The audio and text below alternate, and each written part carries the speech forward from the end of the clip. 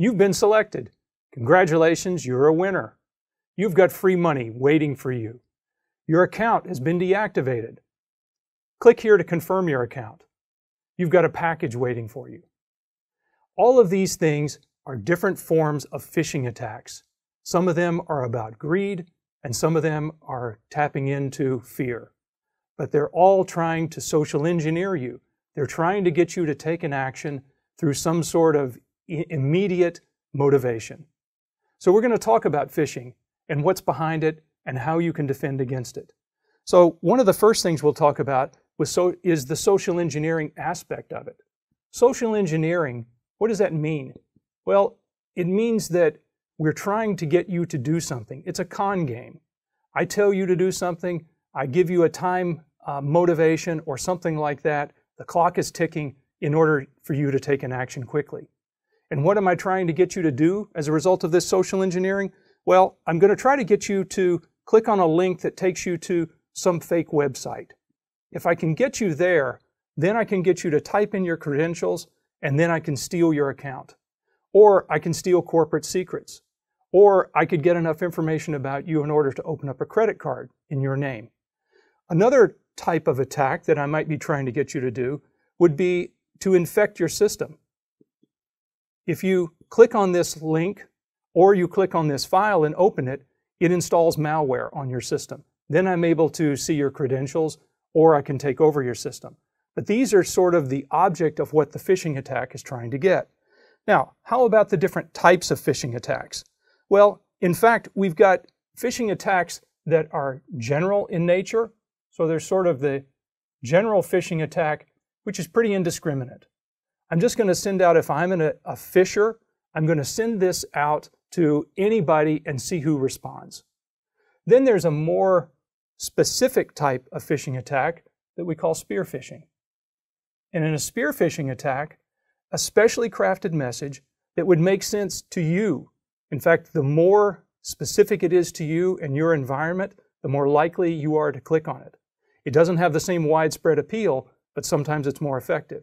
So for instance, if I know that you bank at a particular place, I'll send you the phishing email as if it came from that particular bank.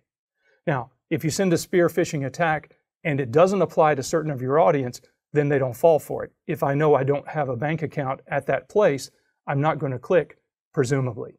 But this can be very effective. Another form of this would be that it comes from your employer and they know who you work for. They could even spoof who it's coming from and say that it's coming from your boss, and therefore you're likely to click on it. So this is an example of spear phishing. Another variation on this is called whaling. This is a special case of spear phishing where I'm going after the big fish. I'm going for the C-suite. I'm sending this to the CEO, the CFO, the COO, somebody really important with lots of information and lots of access.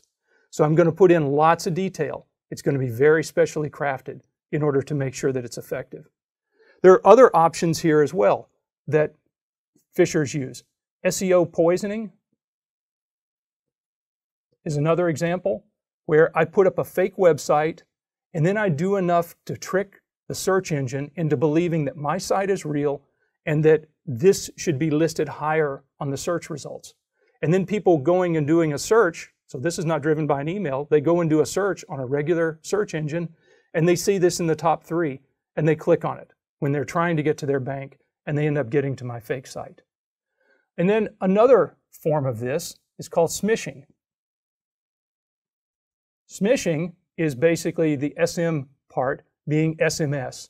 So it's a phishing attack, whereas most of these first two, actually the first 3, are coming in email. This is coming, of course, through a search engine, and this is coming through an SMS message. But it's all intended to do the same sorts of things that we've seen over here. Now, what should you do to protect against this? Well, there's a number of things you could do. The most important thing you could do in all of this is stop and think. Think about if it's too good to be true, if it sounds that way, it probably is. You probably didn't win free money. Your account may have been deactivated, but there's probably a better way to find out than just clicking on that link. What are some other things? Don't click. The instinct, because we see something immediate, is to respond and click on that. If the old rule, and you may have heard this, is don't click on a link if you don't know where it came from. I'm going to suggest to you, you never know where it came from. Or at least in most cases you don't. Because sending email addresses can be spoofed. I could send an email that looks like it came from your bank, and you might not be able to tell the difference. I could send it as if it came from your boss, and you might not be able to tell the difference. So don't rely on who you think it came from. Rely on, is this something that you feel you should open or not? Are you expecting this file? Are you expecting this link? That's a much better rule, I think, to follow. Other things you can do, make sure your systems are patched. That is, keep the software levels up to date. In a lot of cases, phishers will rely on vulnerabilities in the operating system or applications in order to infect your system. You can also do the traditional things like antivirus or the newer stuff like endpoint detection and response in order to protect your endpoint, your client system, from these. Some other things you can do is use an email security program, something that basically scrubs all the emails that come into you and looks for links to known phishing sites and other types of dangerous places. And then another thing you could consider is using a secure DNS. A DNS is the domain name server. That's what turns a www.website.com into a numerical address that's actually needed to send it over the internet. So if you use a secure DNS, it may have a list already of known phishing sites, known malware sites, known hacker sites.